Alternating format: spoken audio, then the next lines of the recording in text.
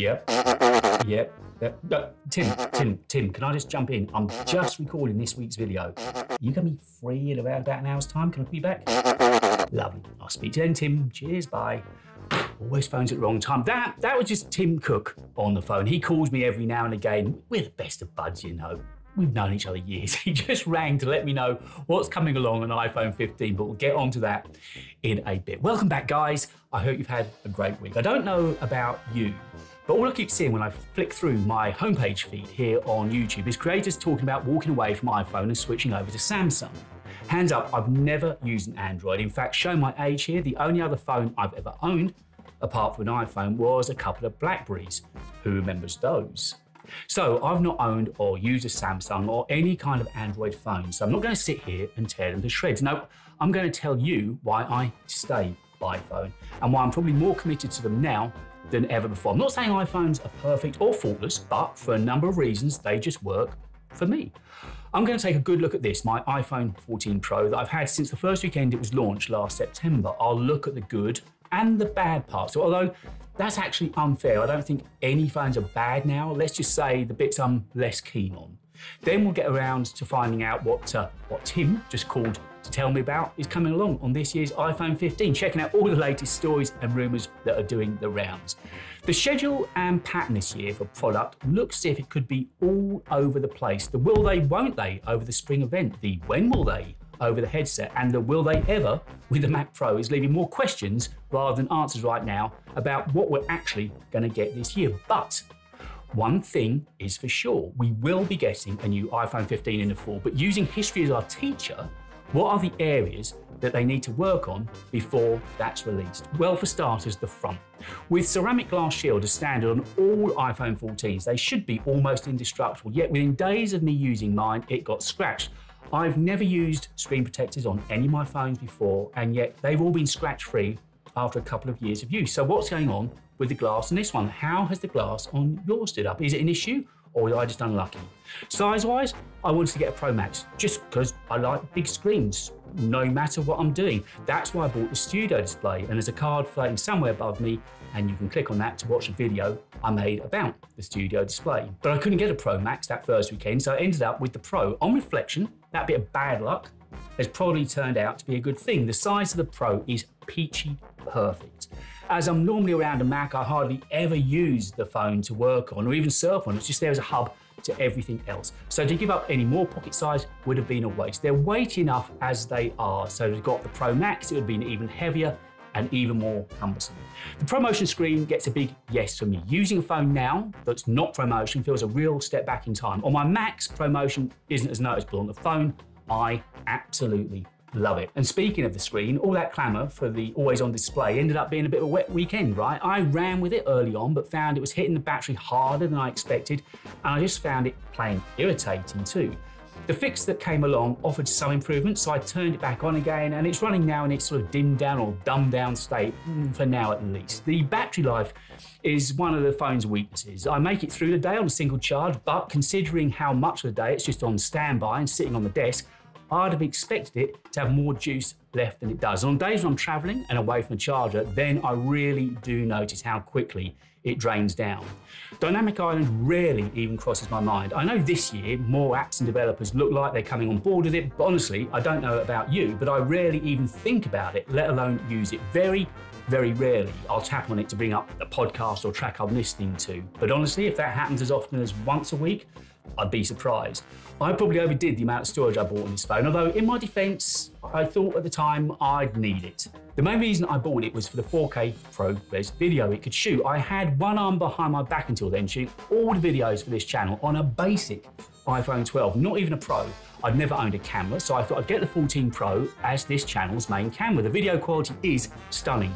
This was the first Pro phone that I'd owned, and the video quality blew me away. So thinking this was going to be the main camera for the channel and knowing how big those files were going to be, and they really are big, I went with 1 terabyte of storage, which brings me to another bugbear. Getting those large video files from the phone. All the cutaway shots you see like this are shot on the 14 Pro. That means it's recording ProRes all the time I'm recording the main A-roll, typically 15 minutes or so. At the end, that ProRes file is way too large to airdrop, And on the data speeds I've got, it would take a month of Sundays for it to upload to the Photos app and then download it via the cloud on my Mac. Oddly though, and completely unplanned, just after I got the phone, I bought this Canon 90D for my buddy Alex. So all the storage is,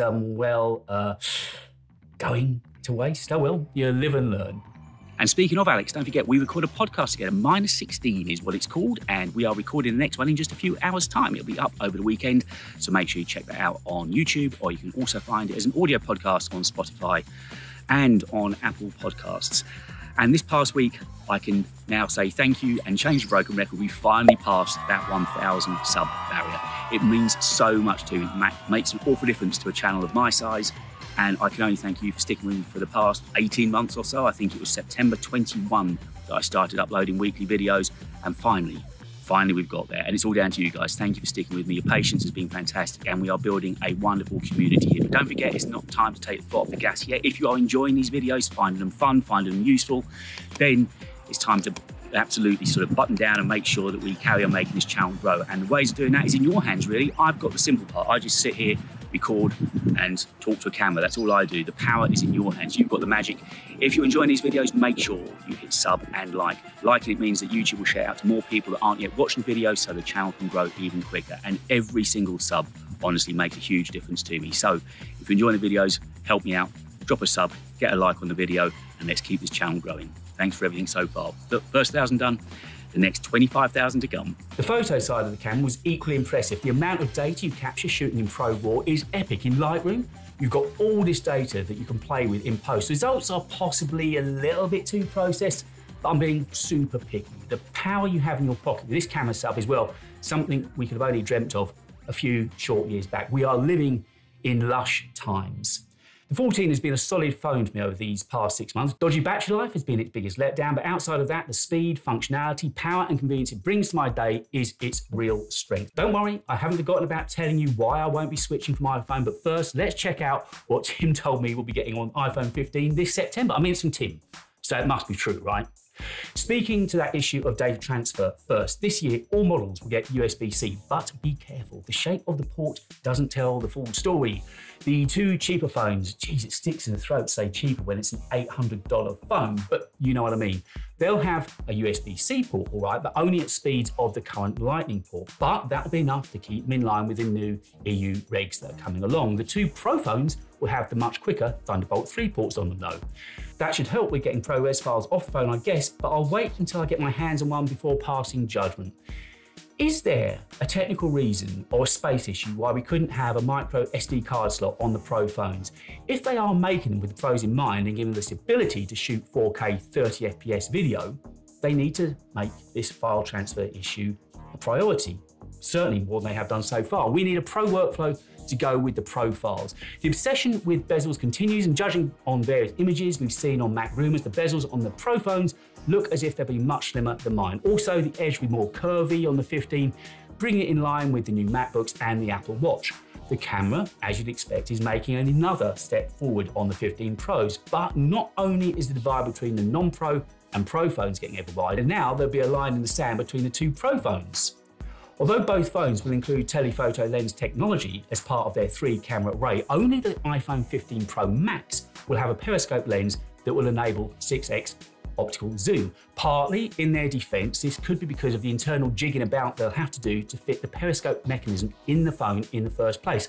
A periscope lens system generally uses a primary lens to capture a photo with an angled mirror or prism reflecting the light 90 degrees towards a second lens that sends the image to the sensor. Are you following me? I'm going to set homework at the end of the video.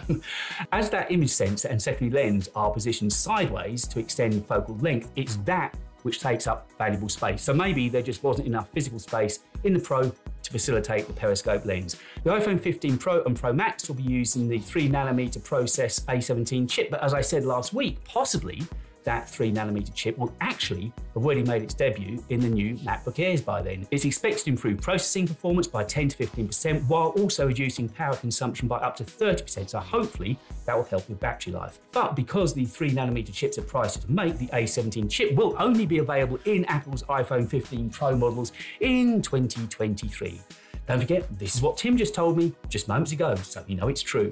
To help offset some of the weight I mentioned, a titanium chassis is coming to the Pros too. Compared to stainless steel, titanium is lighter and stronger, but it's also more expensive because it's harder to work with. The final weight will depend on the alloy that Apple use, as obviously the devices won't be made entirely and purely from titanium. There was a story a few weeks back saying that red will be the new colour this year, but not a shocking red, instead more of a classy burgundy or maroon red that could look lovely and would probably be the colour I plump for if I swap out this year. Other changes include the switch from physical to haptic feedback solid state buttons, which should last longer as there are no moving parts, and also be improvements to LiDAR scanner, more RAM and quicker Wi-Fi.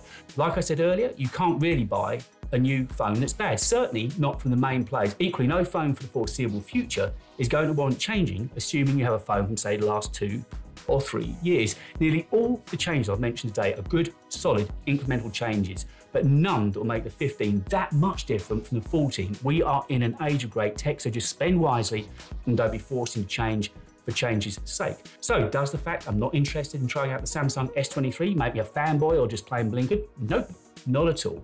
The iPhone is at the head of the stack when it comes to my entire Apple life. The iPhone can double up as a remote control and even a keyboard for my Apple TV. It hooks up to my Apple Watch and captures my sleep and activity data. It has handoff to the HomePods and FaceTime calls to the Mac. There's AirDrop, continuity camera and image capture. I'm just happy with what iPhone does for me. It works, it suits me, and I'm happy with it. So why trade all that in? I'm more Apple reminders, notes, pages and numbers than I am Google Docs. I'm more iCloud than Google Drive. I'm not for a moment saying that you shouldn't take a look at Samsung or Android phones. I'm sure they're great if they work for you. But for me, it would just be too big of a 360-degree handbrake turn. It would have too many ripple effects to make me tempted. Whether I like it or not, Apple has got a hold of me, but that's just me and my story. What about you? I'd love to know if you've walked away from Apple recently and why. And what was that lifestyle switch like? Guys, as ever, thank you so much for taking the time to watch this week's video. I hope you found it fun. Don't forget, if you have and you made it this far through and enjoyed it, that sub really would help me and the channel out. On the screen now should be another couple of videos for you to watch, one chosen by me and the other by the lovely guys at YouTube. Guys, thanks once again. I'll be back with you next week. Cheers, and I'll see you then.